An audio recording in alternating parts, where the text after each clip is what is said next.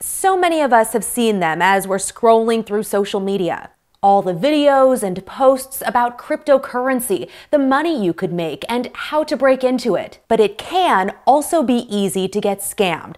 Let's start with the basics so we're all on the same page.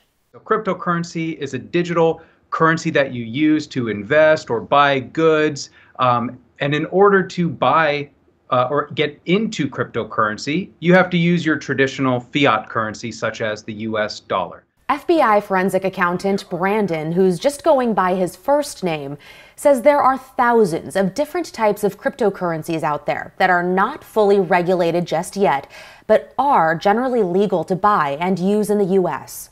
In fact, many companies are now accepting cryptocurrency for payments of traditional, retail sales or goods and services. Cryptocurrency is growing fast in popularity, and as with anything involving money, there are a lot of people out there who want to steal it. We are seeing a commensurate rise in fraud schemes. Special agent in charge, Kieran Ramsey at the FBI Portland field office, says scammers have reinvented traditional fraud schemes. They include romance scams, lottery scams where you think you've won but need to pay money first, investment scams, and impersonation of a familiar person, company, or organization. So anytime somebody sees a demand for a crypto-only payment, that should immediately cause a red flag to go up. And it can be easy for people to get ripped off, especially with more than 100 cryptocurrency ATMs in the Portland metro area, where people can go and transfer their physical cash electronically to someone halfway around the world. Supervisory Special Agent Gabe Gunderson with Oregon's Cyber Task Force says there's a huge range of loss.